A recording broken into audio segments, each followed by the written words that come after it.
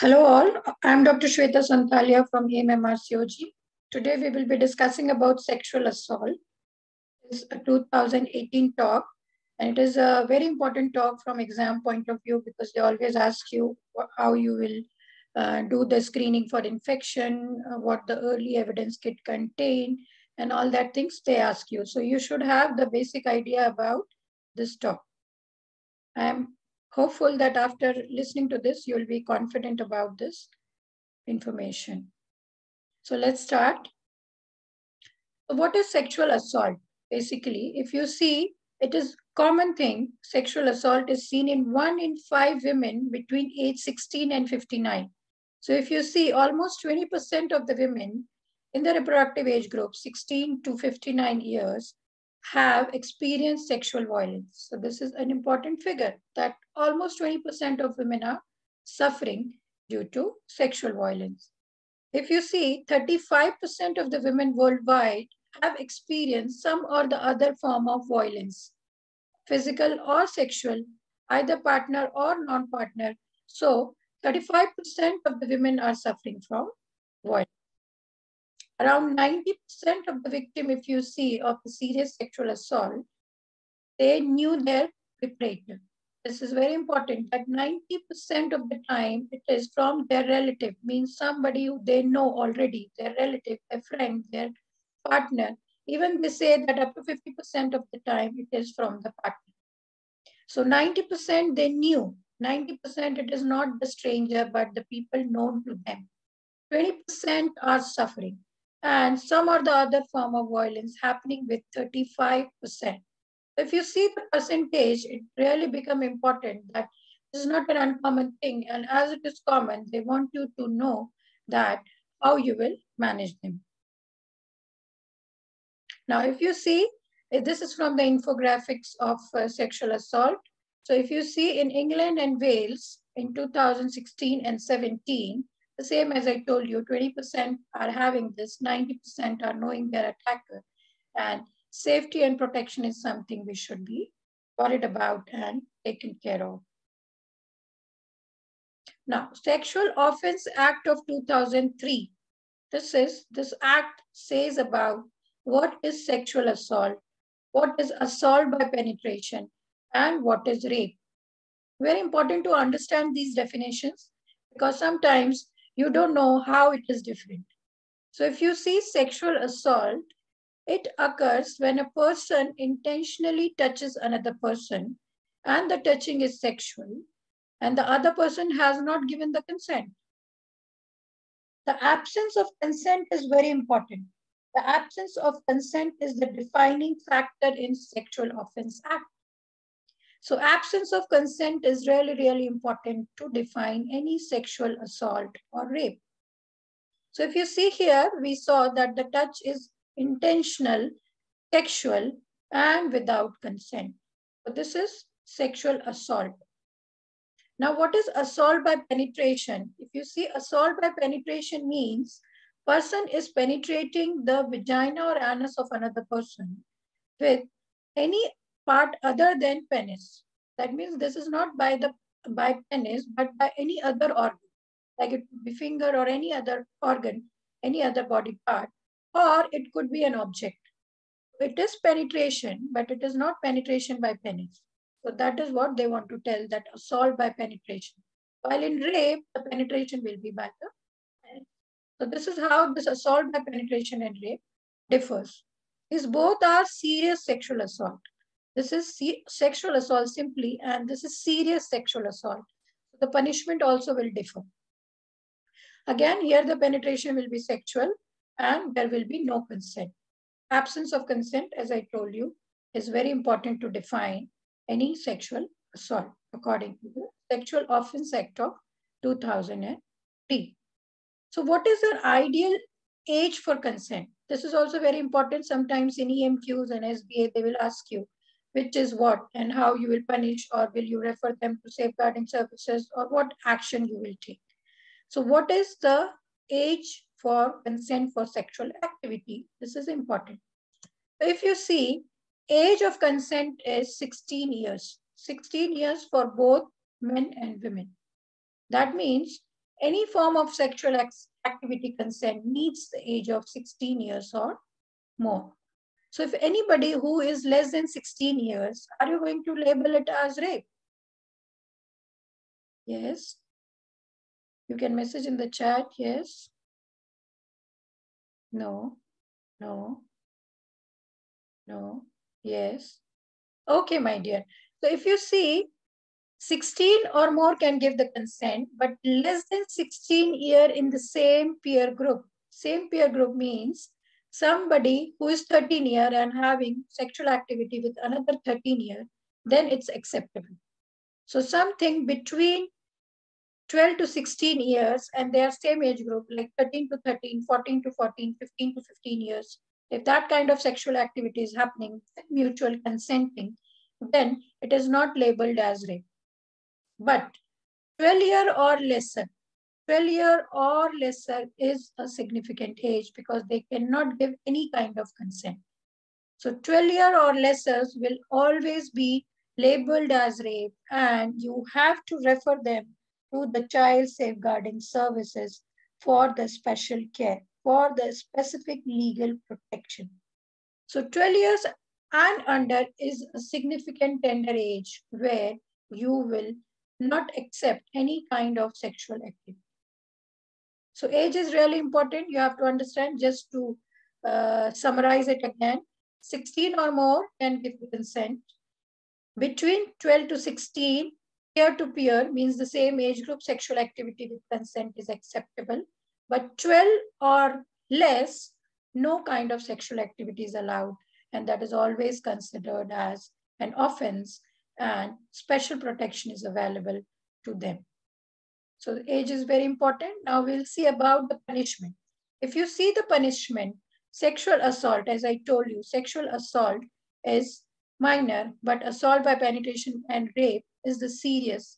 So if you see the difference, for sexual assault, maximum prison sentence will be for 10 years. While if assault by penetration or rape, it could go up to life imprisonment. So this is really important for you to understand this act, especially the age. Sometimes they can ask you about the sentence, how much you will punish, and sometimes they will ask you about the definition, what is sexual assault, what is assault by penetration, and what is rape. Now, what you will do, once you come to know that an assault has happened, we have to go step by step. It's very important that we collect the early evidence, we be non-judgmental, we will fast track the women care because they are already suffering.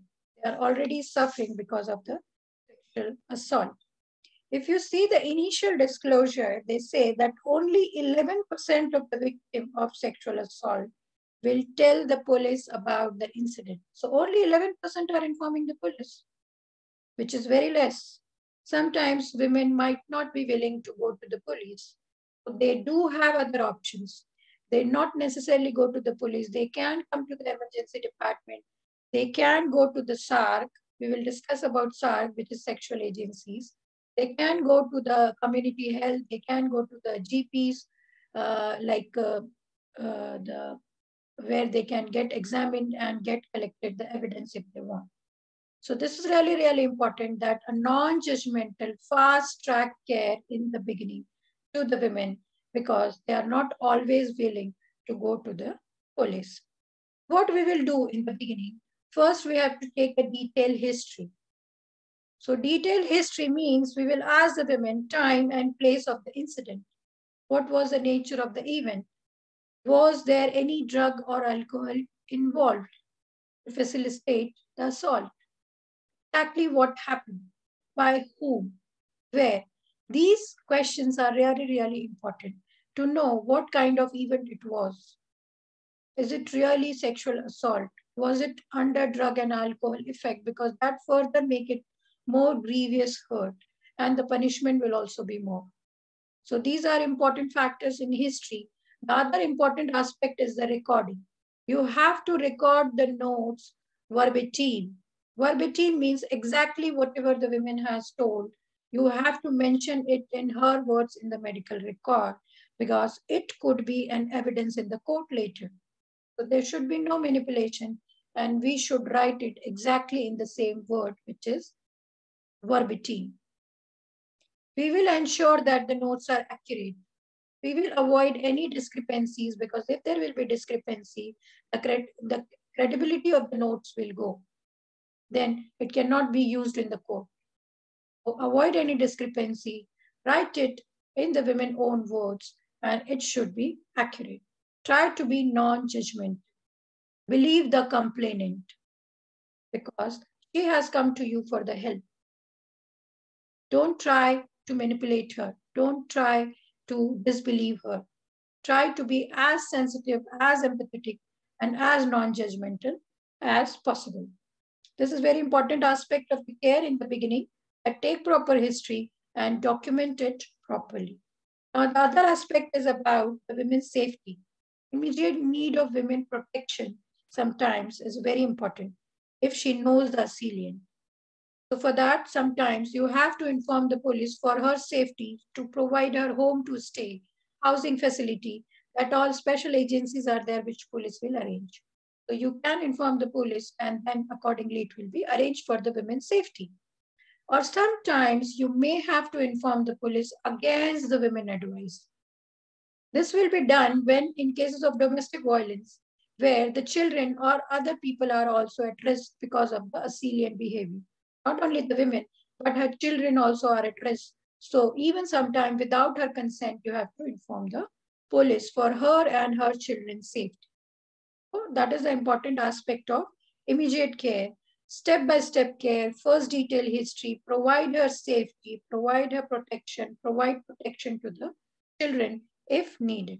This is what your first step will be. Now the second step will be examination. Examination is very important, because right examination and right documentation, as I told you, it is an evidence and it could be needed later in the court. So it should be done properly.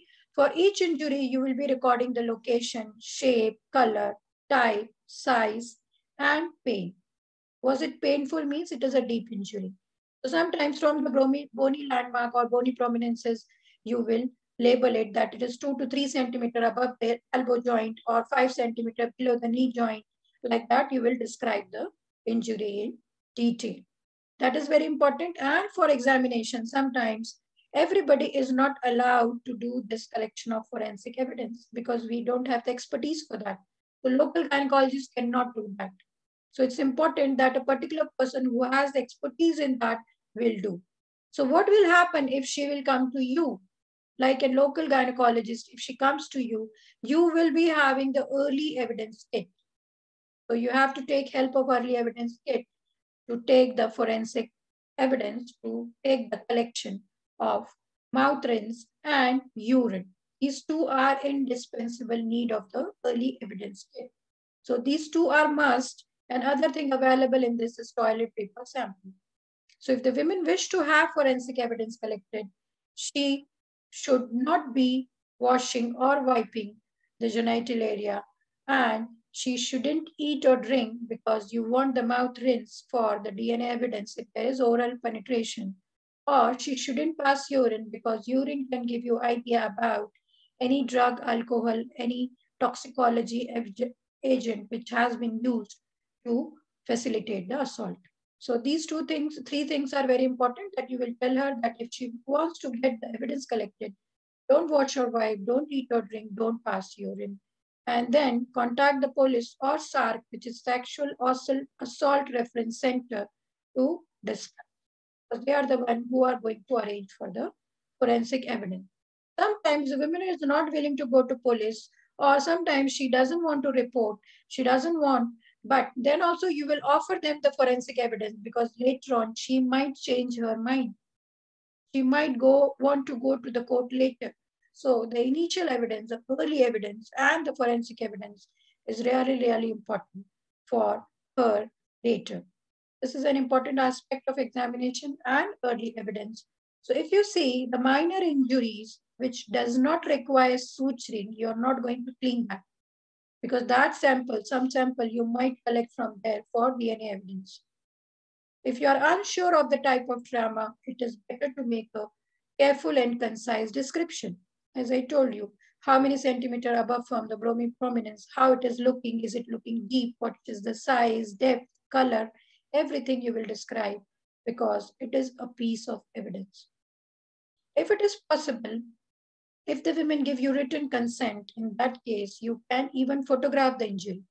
If the injuries are non-genital, you can photograph it. And for that, there are experts with the police. So they can photograph the injury if written consent is given. And for genital area, there will be colposcopy guided pic. So that will help in the documentation. That will be the chain of evidence which can be produced in the court. Chain of evidence is actually a legal consent which should be used for all sample. Means it should be labeled properly and all the evidence like by whom it has been done, all the person handling the sample, the time, everything should be written properly. And there should be an unbroken paper trail account. So that is chain of evidence. It's very important for evidence and court of law. So this is all about first initial history examination, forensic examination, chain of evidence, as well as providing the women the protection by giving her housing arranged by the police. So if you see early evidence kit, which is a common exam question, they always ask you what is the part of early evidence kit. So as I told you, minimum mouth rinse and urine collection is what you want. At least these two things is the minimum requirement of the early evidence kit. As I told you, collection of sample is very important. It is a vital evidence and it should be taken as the earliest. Because if you take the early urine sample, you can detect drug and alcohol.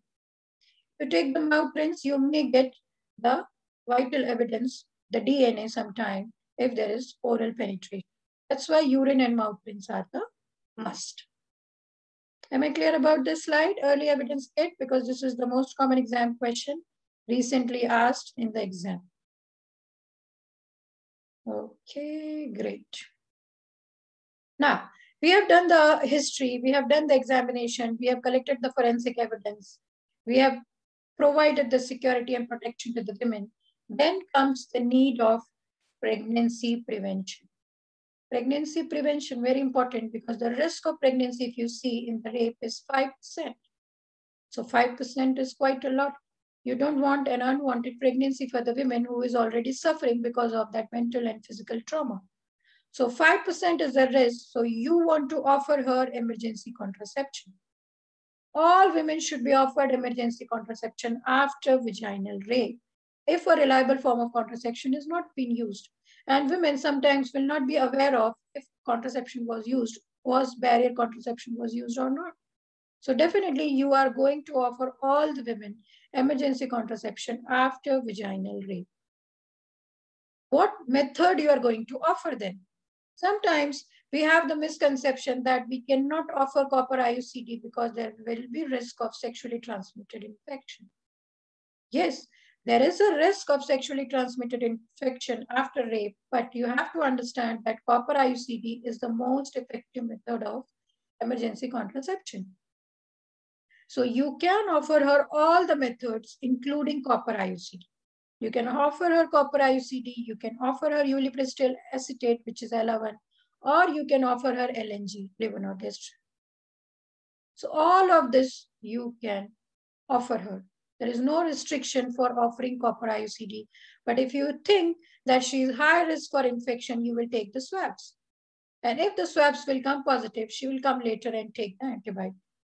But you cannot deny her copper IUCD because it is at risk of sexual infection. Remember this point because sometimes they will simply ask you what emergency contraception you will offer. So your first choice should always be copper IUCD.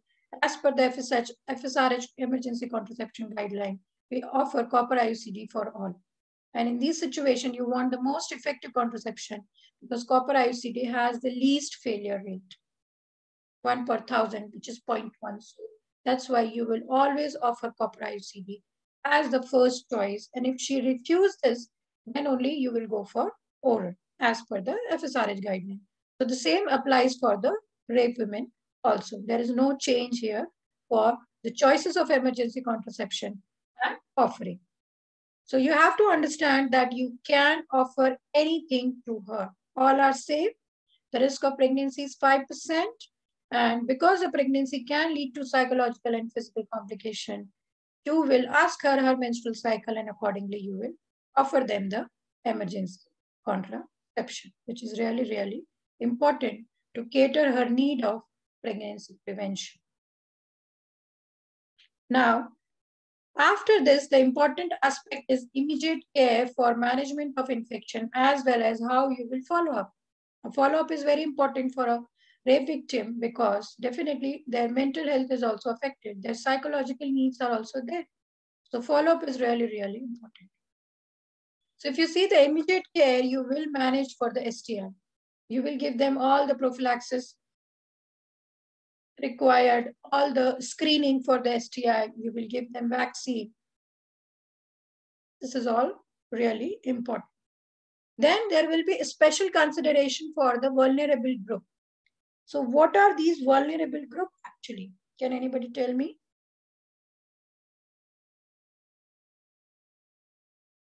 No idea. Vulnerable group means people who are young, poor, living in social housing, in poor health, single, separated, divorced, migrant, trafficked women, working in sex industry, transgender women. So anybody who is vulnerable physically and mentally, who are living in foster homes, who are living in social service facility, transgender, migrant people.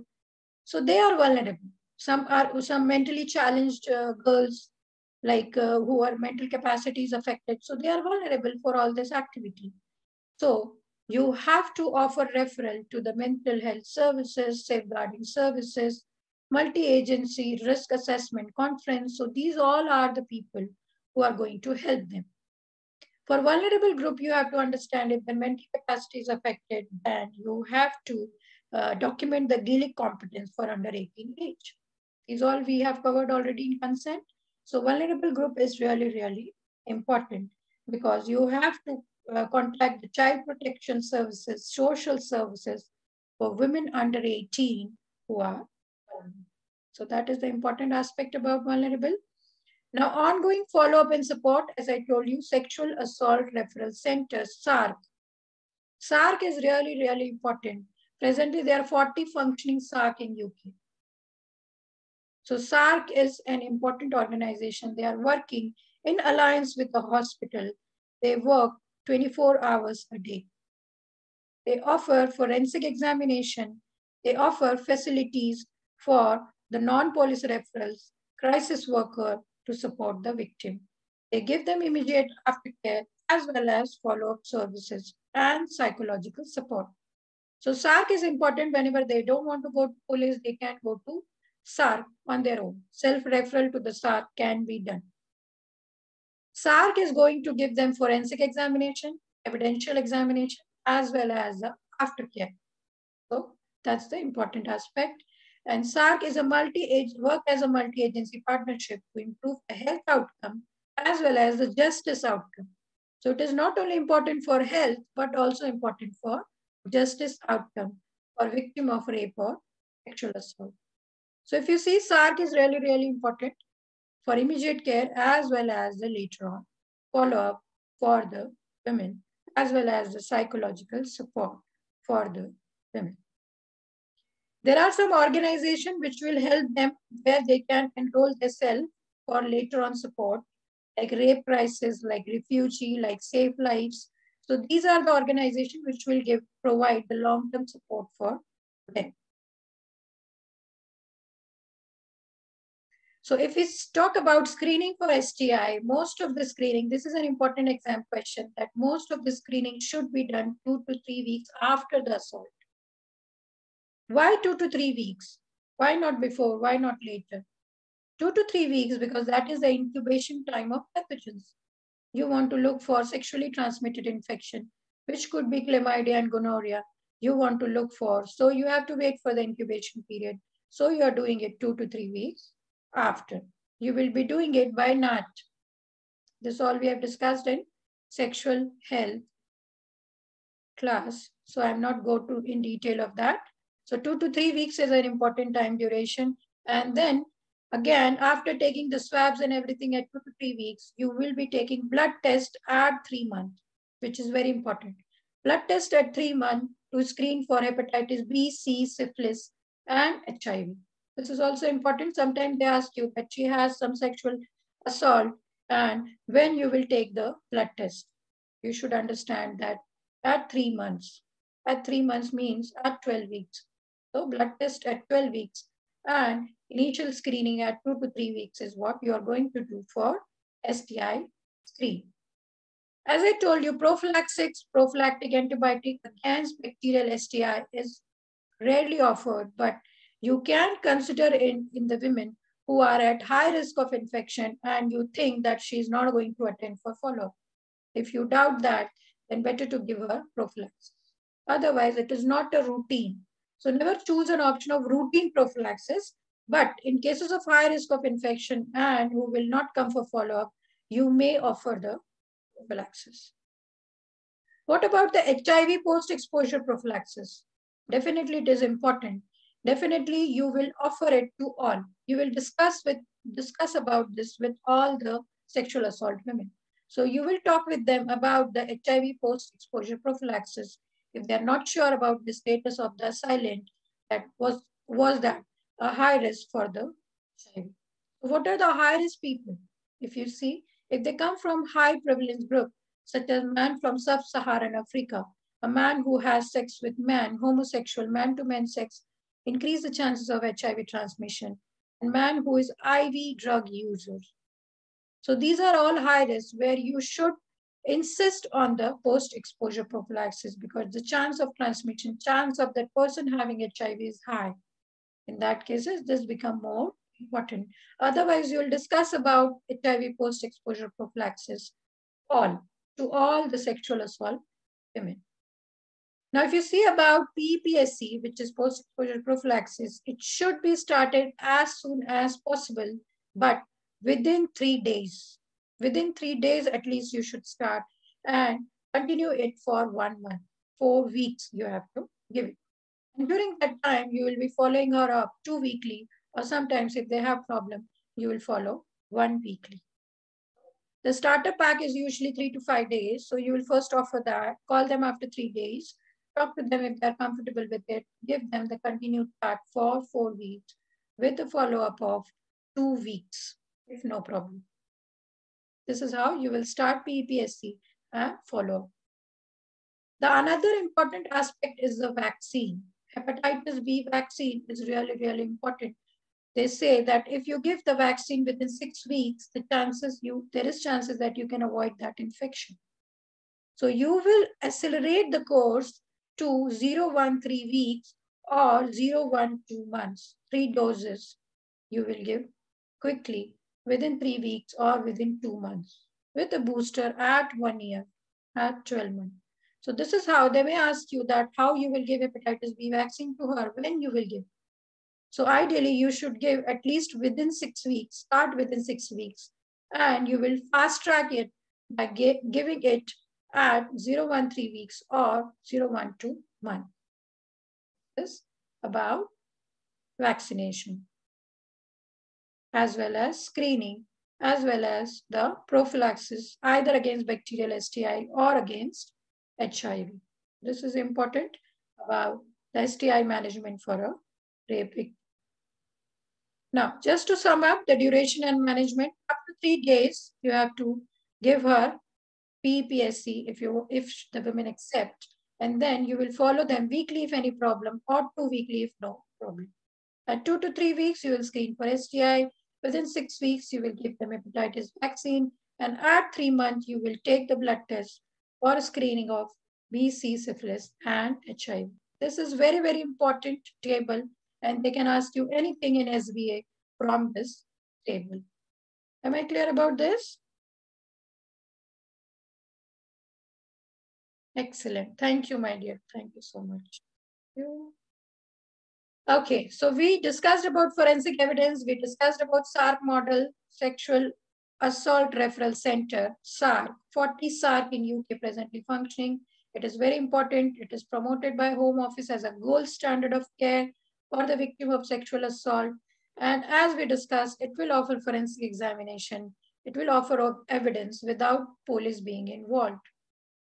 So women can go to them, can collect their evidence and may not report to police now, but can report to the police at later date. Definitely the gynecologist on call cannot collect it because they don't have expertise on that. That's why this should be collected from somebody who has specialist training in that area. For gynecologist on call, we have already discussed about early evidence kit. We will stick to it. And we will further inform, according to the women wish, we will inform police or SARC or anybody who can help with the evidence.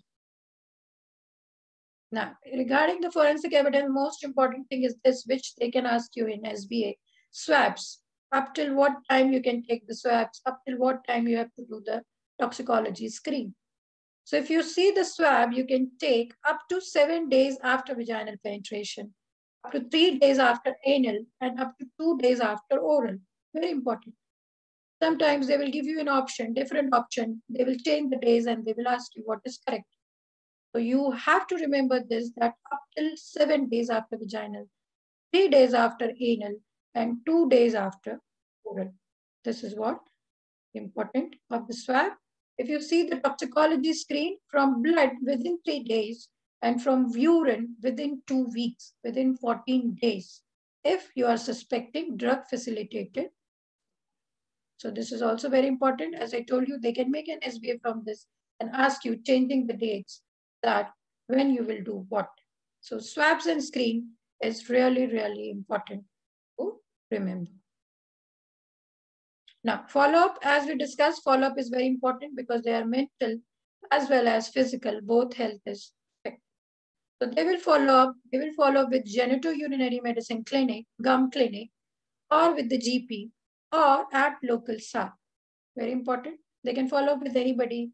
And the follow-up appointment, as we discussed, if they're starting the PEPSC starter pack, which is 3 to 5 days, they have to follow either weekly or 2 weekly. Serological test, we have discussed that we will be taking at 3 months. But if she has taken PEPSC, you have to delay it to 4 months. So you will be taking at 4 months. 1 week, 4 weeks, 4 weeks of PEPSC you are giving. That's why you are delaying it by 1 month. So in place of 3 months, you will be taking at 4 months the serological test. Pregnancy testing may also be necessary sometime because sometimes the women might not take emergency contraception. So after 3 weeks of unprotected sexual intercourse, you should do the pregnancy testing to look for that. The women might opt for the termination of pregnancy if she's pregnant because it is an unwanted pregnancy. So it will go under the abortion law clause C on the social ground. So this is important that she can terminate only up to 24 weeks according to clause C. This is important that you detect it and ask them what they want to do at the right time. The long-term psychological effect is very, very important because there could be depression, there could be anxiety, there could be post-traumatic stress, there could be substance misuse, self-harm, and suicide. This is important because in one study, they have showed that up to 20% of the women has been suffering from mental health problem after the rape. It is important for you to help her. It is important for you to advise her about enrolling in rape crisis, refugee, safe life, all these organizations which will help them. Because there are the people who have suffered the same things, discussing amongst themselves about how to cope, how to live life effectively and happily. So that's important for you to take care her psychological need. Usually in post-traumatic stress, they will re-experience the incident. Sometimes they will hyper-aroused, means they will be having difficulty in concentrating, irritable, sleep problem, or sometimes they will be very numb, emotionally numb. They will not feel anything. So both ways, either they will be super sensitive or they will be insensitive Both ways, it is very much traumatic for the women. So we have to take care of their psychological need. As we saw that in this sexual assault talk, you have to understand about what kind of care you want to give to her. Initial history, initial examination, collecting the early evidence, provide them the safety in the beginning. And later on, you have to look for the pregnancy prevention, STI screening, and the follow, especially for the vulnerable group, special support. This is really, really important from this talk to understand, especially if we review it once. If you see here, the swabs and toxicology screen, really, really important. The table of duration and management, very important from exam point of view, as well as if you see this early evidence kit is always in question in the exam. How to collect the DNA evidence, how you will take the swab is also very important. How we'll document the injuries is also important. What about the consent of sex? What about the prison sentence? What about punishment? This also you should understand well according to the Sexual Offense Act. So this is all about this talk. I'm very happy to discuss it with you all today. And I hope that it will be easier for you in the exam when they give question from this talk to solve. Now here a word about my upcoming course. My upcoming course for the July 2022 exam is starting in December. If you see the course feature, it includes 2 courses. It has a regular course as well as the crash course. So you are getting all the things under one roof. You don't have to rush here and there, and you don't have to look for anything else. You will get a 7-month course at a very affordable prices. There is 41 sessions. If you see, the sessions will be involving the question and answer solving, because as I always tell my course student that question reading is the biggest art. Excluding the options is the biggest art. Reading the EMQs are the biggest thing of concern, which will give you success if you do it in right way. So definitely question answer sessions will be there.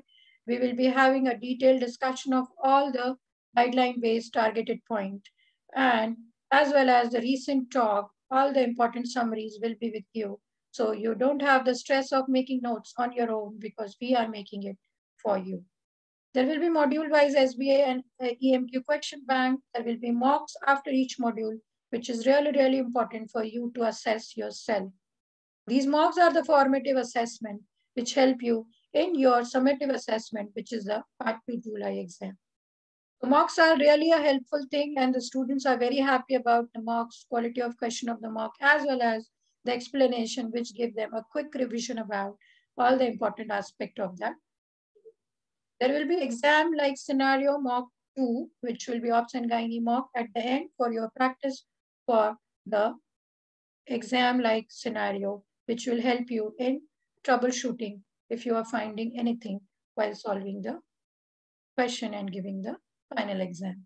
There will be separate classes for fetal genetics, CTG, consent, biostatistics, contraception, and urodynamic graphs. Why separate classes for this is because there is always, these are really, really confusing, and most of the time students are facing trouble in this. Most of my course students are facing trouble with these topics. So I have decided that I will take it as a separate session for you all to be very thorough with these difficult aspects, because ultimately this exam is a norm-based exam. It depends upon how your colleagues are doing, how all the students are doing. There is no fixed cutoff.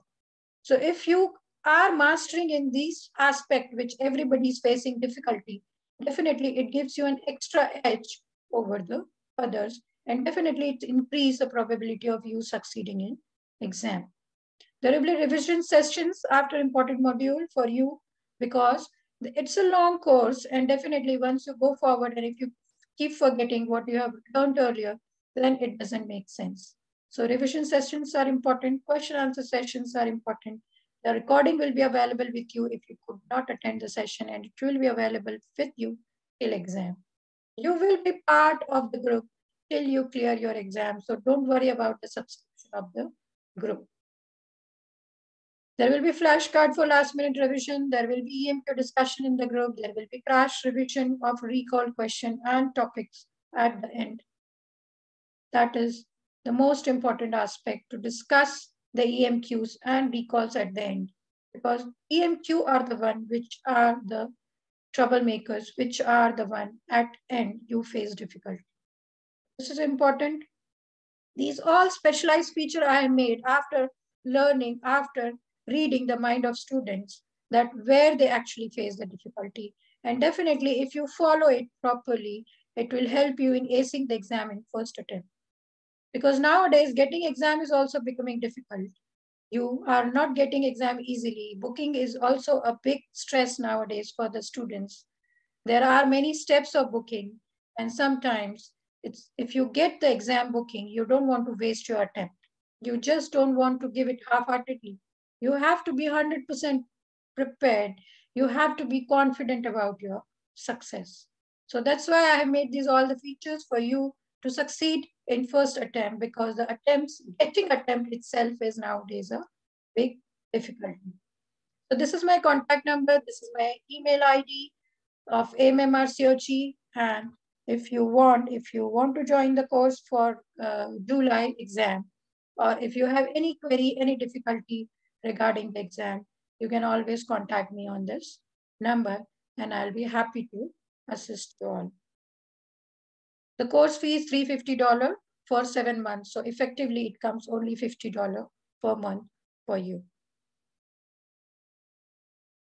This is my link of Facebook group as well as the Telegram group. Here we discuss in Telegram group, we discuss daily module-wise questions, which will help you in practicing every day. Putting some effort every day definitely leads to big success, as I always tell you all. So this is really important that you follow the schedule, as well as it's very important that you follow a right guidance in a right way, because this is a long study. This is a long time motivation, and alone doing it is really difficult. So group discussion and working in a group in a right guidance of a mentor definitely help you in succeeding. So this is my group link. If you want, you can join the groups, and the group link is in the description below of the channel. Once you click it, you can join the groups. So this is all for today. I'm very happy for you all to attend and join the discussion today. And hopefully it will make a difference, and my effort will help you in your exam. Thank you.